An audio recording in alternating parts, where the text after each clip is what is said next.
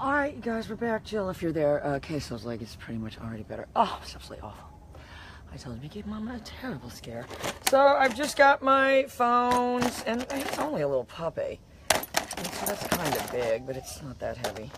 I do have one dumbbell. Maybe she uses a dumbbell. And then the keys. I'm not going to use this thing. And then the glasses. So just going to put them around in the different places. The usual locations. Alright, so that's kind of up against the edge. Put this under here. That's what happens. People's phones fall. This here. Put the keys. Shoe.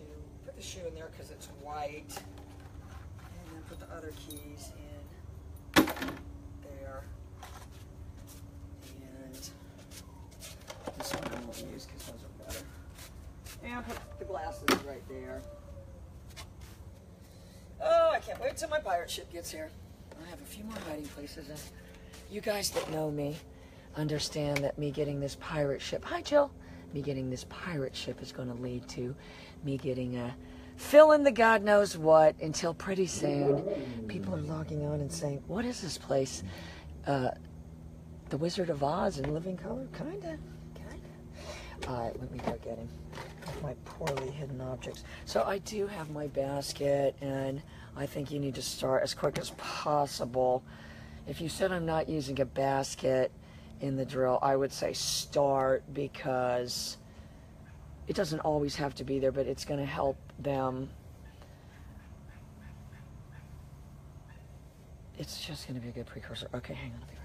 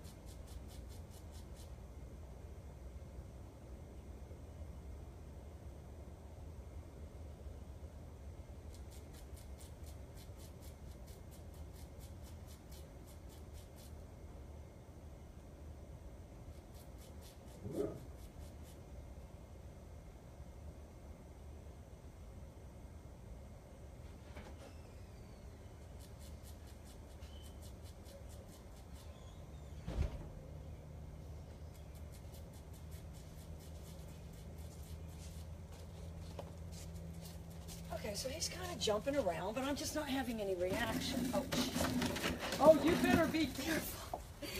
Oh, Mommy just, oh, he gave Mama a terrible fright. He does understand a sequence, though. If he sees me not giving it to him right away, he will go start looking for something else.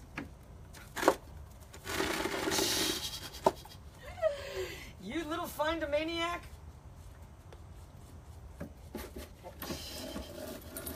Be careful. The second he drops it, I just do the... And that might be what you need to do too, Nate.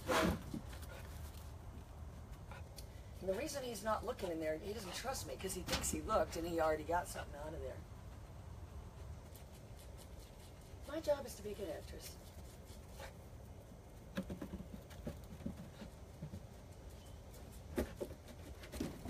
Yo, you little monkey. Queso, be careful. Your leg. Oh, I was going to call Jill and say he's 25% off. I was going to text you in the middle of the night. Oh, 25% off. Oh, because he only has 3 legs now. All right, so their dumbbell's right there. And it shouldn't be too hard to look right there.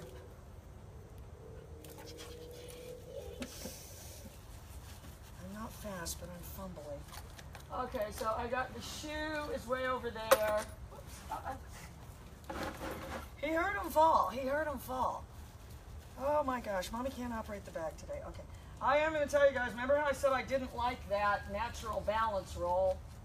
Well, it's not all about me. They love it.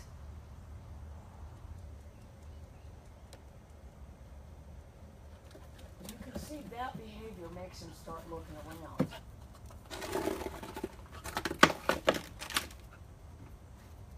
Let's get a little closer. You're jockeying around. Listen, little Mr. Leg, I told you to be careful. Okay, yeah.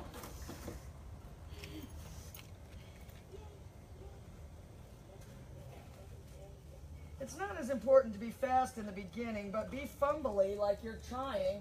All right, I'm looking dead at the house.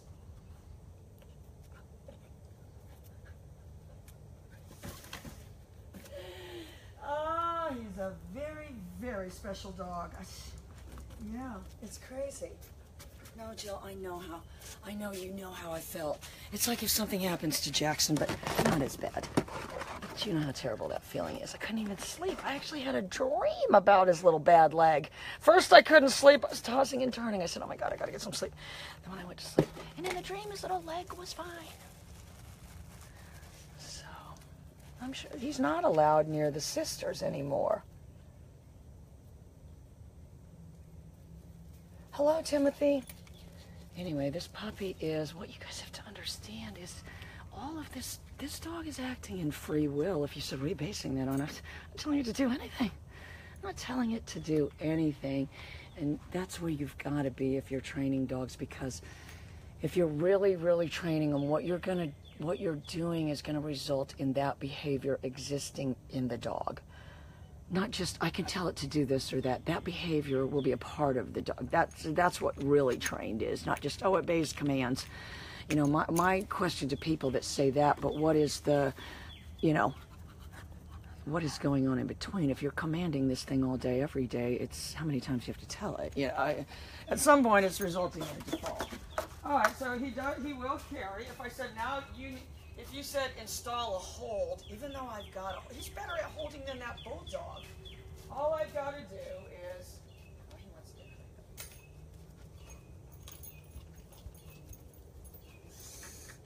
He's actually bringing it right to me. He's scary good. He's scary good. Oh yeah, that was awful. That was the worst way to wake up on a Monday. I said, what have your sisters done to you? Oh, that's how they are. He left for one day and they just, well, they didn't welcome him back. Poor little guy. So now he has to just be in a crate. It's still a little bit sore. Poor guy. What an amazing puppy, though. All right, I'm going to put him up, and I will be right back with, I'm going to do the other two real quick. But, you know, that needs to be the most interesting part of this to these people, to anybody that's watching, is the dog is doing it all on its own. It's not being told to do anything. If you said, well, it's implied, well, I would say then explain the process. I think that's what people need to say. If they're, I'm not sure, a lot of it is, I'm not sure, I don't have collective consciousness in this colony now. If you're there, Mike, can you look up if there's any cases, documented cases of collective consciousness in dog colonies? All right, guys, I'll be right back.